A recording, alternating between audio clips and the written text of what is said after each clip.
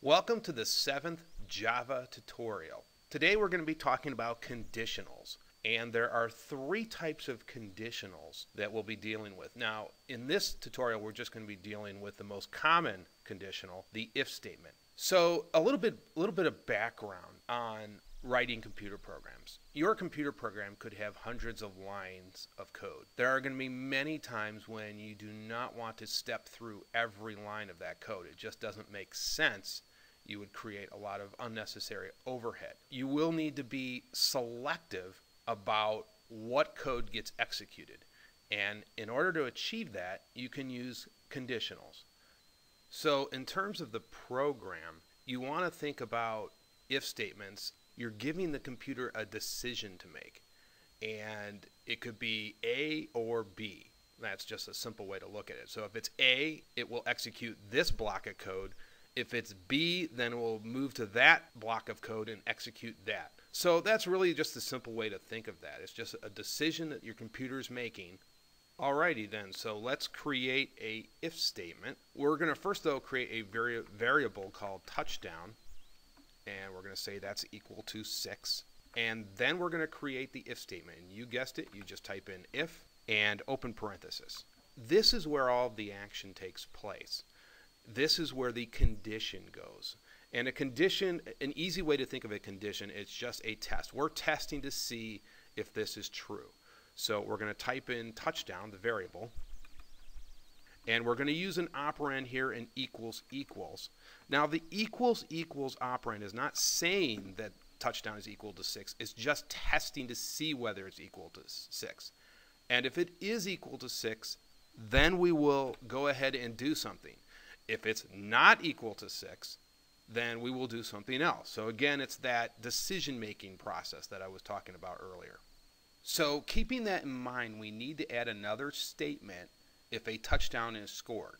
So we're going to add a squiggly bracket, and we're going to do a system.out.print if the condition is true. And we will say a touchdown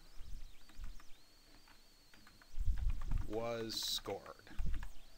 So if it equals 6, we will go ahead and do a system.out.print a touchdown was scored. So now let's add a condition if the statement is not true. And we accomplish that by adding the else statement. The if and the else statement work together. If the condition is true, we will go ahead and print this out. If it is not true, the program will move to the else statement. We do that by typing in else. We will need another open squiggly bracket and hit enter. We get a closed squiggly bracket. Now we're going to print out, do another system.out.print for the else statement. And we're going to say here a touchdown was not scored.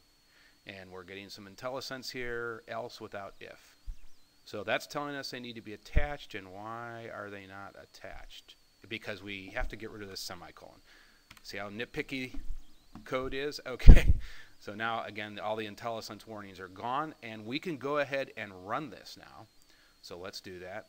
So again, this should match the condition of 6. So we should hit this first statement here, and it did. It says a touchdown was scored.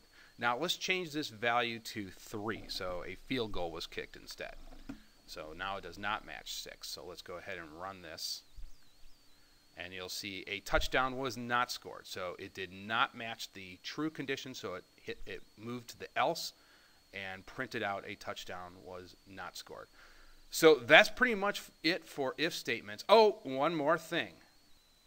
Let's go back to this if statement and the condition here, and let's discuss the operands again. Again, the equals equals tests whether this is exactly equal, this variable is exactly equal to 6. So the equals equals is saying, is this exactly equal to what this variable was assigned to here, the value that was assigned. But we can also test to see if it's not equal to that. And we do that by typing in an exclamation point equals. And that will basically say, is this not equal? You also have your greater and less than signs. So if we put in a less than sign, we're saying here is 6 less than 3. And we can switch that and say greater than is, and then in this case we're saying is 6 greater than 3. You can also add equals to the greater or less than sign. So we could add an equals here. And what we're saying here now is 6 greater than or equal to 3. And we can flip that, and we're now saying is 6 less than or equal to 3. So that's how that works. Alrighty, so that will wrap up this tutorial, and I will see you guys in the next tutorial.